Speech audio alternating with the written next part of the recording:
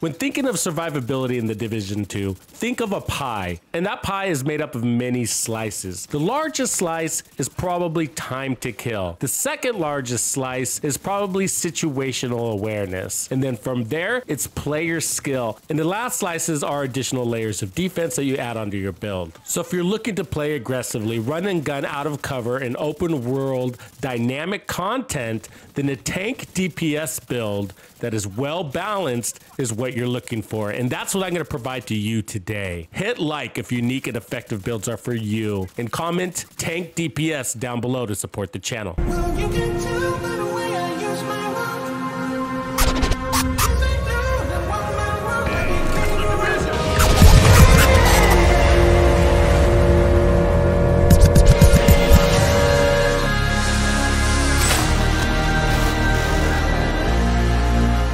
This is an assault rifle tank DPS build with amazing survivability, and it gives you everything that you need to play aggressively out of cover while taking damage from 360 degrees. It delivers serious spikes in damage. Let's walk through it real quickly, and then I'll tell you exactly what it does. So the primary weapon is going to be the Chameleon, and what's cool about the Chameleon is that it gives you all of the crits that you need on your build, especially crit chance. As you can see, mine's a level 12. I got assault rifle damage, health damage, crit chance as the attribute, and then adaptive instincts comes in 3 parts. I'm mostly playing to the first 2. So hitting 30 headshots grants 20% crit chance and then 50% crit damage, and then 75 body shots gives you 90% weapon damage. Both of those last for 45 seconds. So those are major deliveries. Okay, so do not overlook that. Major deliveries. And we're playing out of cover. This thing doesn't have really good optimal range. It sort of plays like an SMG, and that's sort of, it is an assault rifle, but I use it like an SMG. I play very close and personal with this thing, and I like it much better than the Dark Winter with that 900 RPM and 50 in the mag and that 90% weapon damage. You just really can't beat that. And again, it gives you all the crits that you need. If we look at our build here and look at our stats, I have my crit chance set up 45%. So yeah, I'm down playing my crits because I know adaptive instincts is going to kick in and give me another 20%. So technically that'll push this to 65%. The cap is 60. So I have 5% here wasted, but I don't have any places where I can take that off. And then the crit damage shows 104, but we're going to get 50% more. So we're at 155% crit damage, which is pretty good. So I have many layers of defense here, but let's take a look at the offense first. So for the chest piece, I'm running the Fenris, which is giving us 10% assault rifle damage. So I'm liking a nice base damage to offset some of those stacking things that we're doing. I have a core attribute that's red. I have crit chance, crit damage, a protection from elites mod. We'll talk about those in a little bit. And I'm running obliterate on the chest piece talent, and obliterate gives us 25% total weapon damage, and that lasts for 5 seconds, but you can maintain it as long as you're shooting. And that's a lot of damage. Very good chest piece, very good for assault rifle builds. And then from there, I'm running the Picaro's holster. That's because I wanted an additional armor core while maintaining the 15% weapon damage core. So it is giving me both a blue and a red, which I like. I have crit damage here, and then of course it's giving us a little bit of skill haste, which I'm not really using, but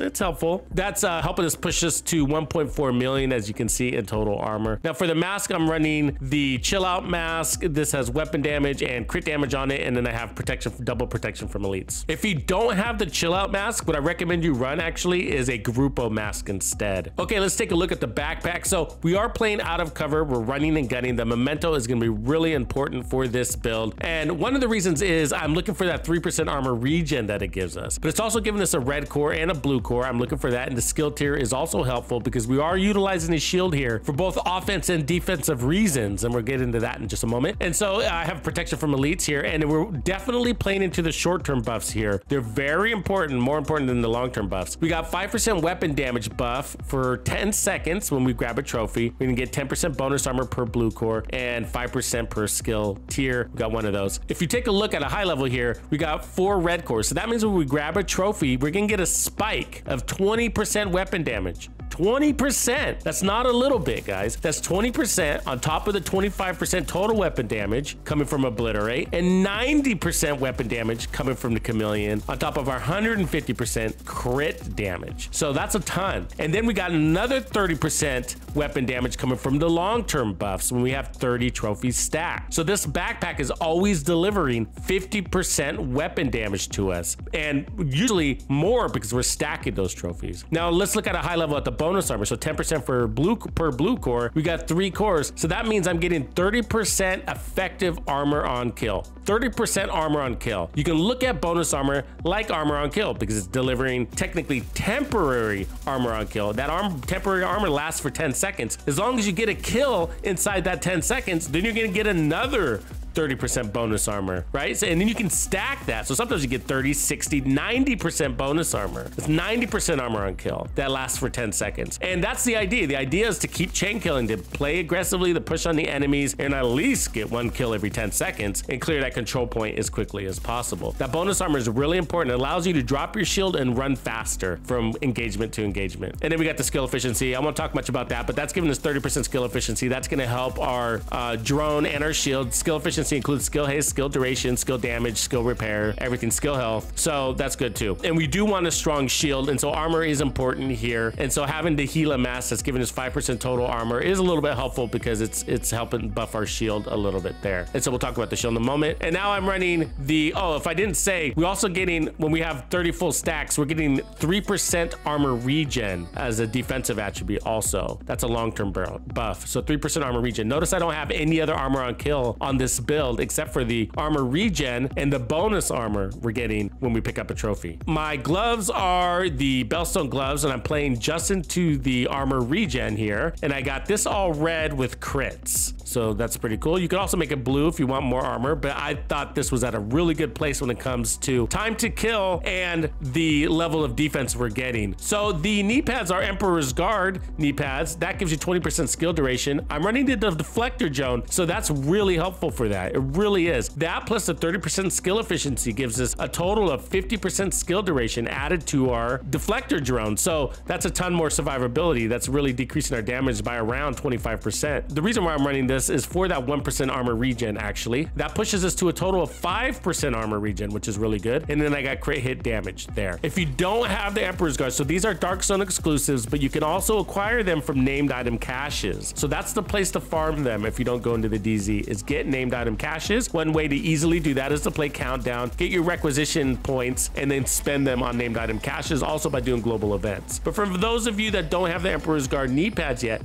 what I recommend you do is run a second piece of Bellstone here, okay? And that's gonna give you 10% armor on kill. So it's gonna give you more like a little spike of healing. The other way you could do it is run 2 pieces of Golan on your knees and Golan on your mask. But we'll talk about the regen and its synergy. You can run a Gunner if you want to. That's gonna give you 10% armor on kill. But Firewall is so much more valuable, especially on a tank DPS build. And that's because it's giving you access to the Striker Shield, which is really unique. And it's giving you more damage. So as you can see, damage bonus per enemy is at 13% per enemy standing in front of me. And many times we have more than one enemy standing in front of us. That really makes you stronger. It's scaling damage, and there's nothing in this game that does that. There's nothing in this game that does that. So that's a really good thing to add to any of your builds, but especially a tank DPS build. Also, it gives you some better mods for your shield too, so you can have a stronger shield. So like a strong active regeneration. So the shield health is at about 3.3 million. This is a tier 4 shield, and then we got 30% skill efficiency powering it up. It can break, but you know, it's sort of rare. Remember to drop your shield, absorb some of that damage to your body, because you have the bonus armor to do that,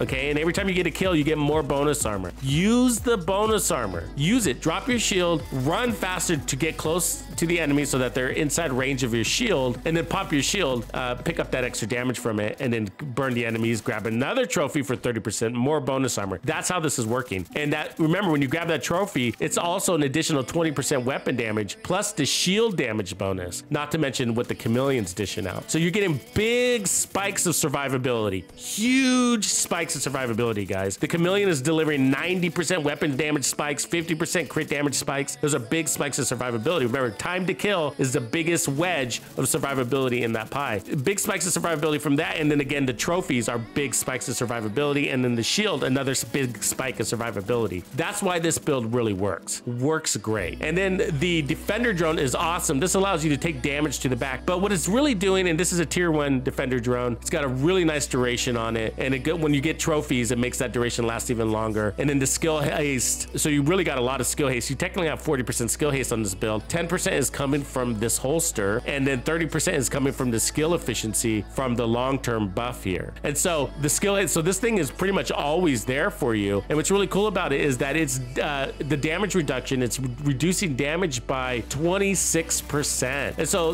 what that's doing is making your bonus armor last longer. It gives you more confidence to drop that shield so that you can run across terrain to get to the next engagement while taking some damage, and that's going to diminish the damage, as well as the bonus armor protecting your real armor. That's what's going on here, and that's why this build really works. The secondary weapons on this, I'm not really using it. You don't want to, because when you switch out of the Chameleon, you'll lose your stacks. So one of the reasons why this build really works is it's built off of a layered system of protection, what I call Invisishield. The point of Invisishield is to protect you from all angles. It protects your backside and your front side. So you have the hard shield, of course, but what we have is the deflector and the bonus armor protecting your armor. And so that's why we don't actually need armor on kill. So we have 5% armor regen, which is perfect underneath that bonus armor. So that 30% bonus armor is active long enough to allow the 5% armor regen to get you all the way to where you need to be. And the bonus armor fills in the gaps from there. I mentioned we have protection from elites. So we have 52% total protection from elites. That's perfect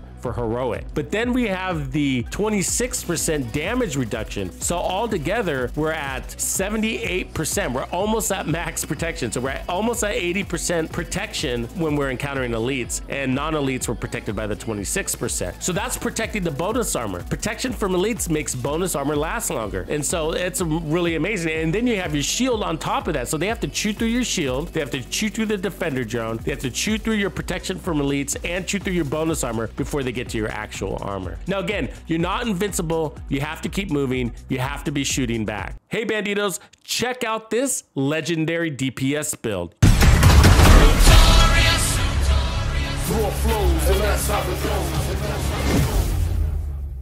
Follow me.